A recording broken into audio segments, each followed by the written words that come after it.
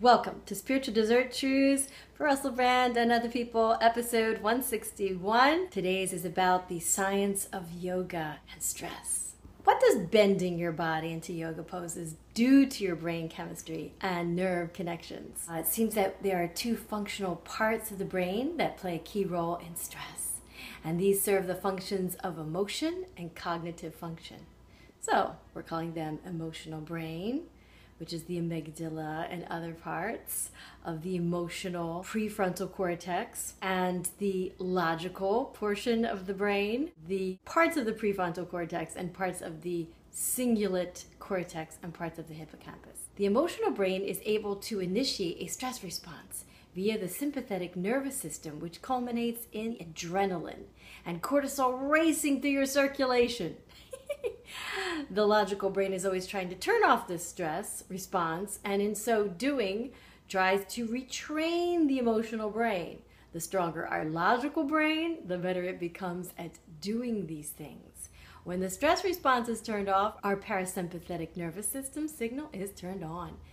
This signal relaxes the body, so a strong logical brain goes hand in hand with relaxation. The stress response and relaxing signals travel through the body along a particular route, and parts of this route have little switches which we can physically manipulate to turn the signals on or off. The neck is the example of where there is such a switch that's located near the carotid artery.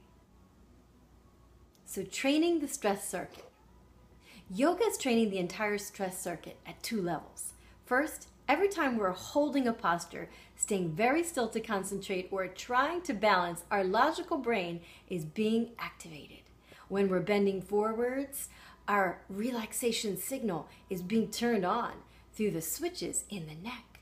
So bending forwards and concentrating at the same time is triggering both the logical brain and the relaxation signal at the same time. Bending backwards triggers the stress response signal through the switches in our neck. Contracting a muscle also triggers the stress response signal. So when we bend backwards and contract our muscles, we still have to stay still and concentrate on balancing. Our logical brain is given an extra challenge. It has to overcome the stress response signal bending triggered in these two ways before we can be still and concentrate during a posture. Extra resistance is the logical brain having to work against, and it trains the brain like a muscle. Rewiring the nerve connections. At the end of a series of yoga postures, the logical brain has a workout. It's buzzing with activity, and you feel mentally calm as it is keeping your emotional brain quiet. Training the logical brain in this way for a long time can result in a rewiring of the nerve connections within the logical brain. New circuitry that enables you to find it easier to control your thoughts is formed. You may find it easier to channel your thoughts in the direction you want and not dwell on negative thoughts or experiences. This is partly why yoga seems to have a positive effect on depression and anxiety, where sufferers have a tendency to dwell on negative life events. Stronger connections within the logical brain keeps the lid down on the emotional brain and the stress response. This is why yoga can be so effective at battling stress. The key thing is to attempt yoga postures which are structured in a well-formulated sequence where each posture involves a long hold. Then your yoga and your stress begin to get balanced. So behind me, I have this wonderful hat, which is my Genghis Khan hat, which I wore all day, after the museum, during the museum, all over the place. I ran around saying hilarious things like, "Obey me or else." He was a dictator, but for some reason, I don't know, he had loyalty. He organized all the Mongols. So everybody running around with no home, nomads, he gathered them together and made an army. And took over like a better portion of the world. Amazing.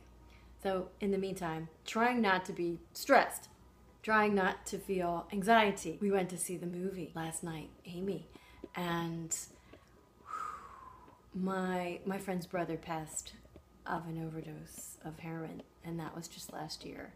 So we've been entertaining a little nephew who is 8, and he's aware of what happened. He says, my daddy's in heaven. He knows that his dad's happier.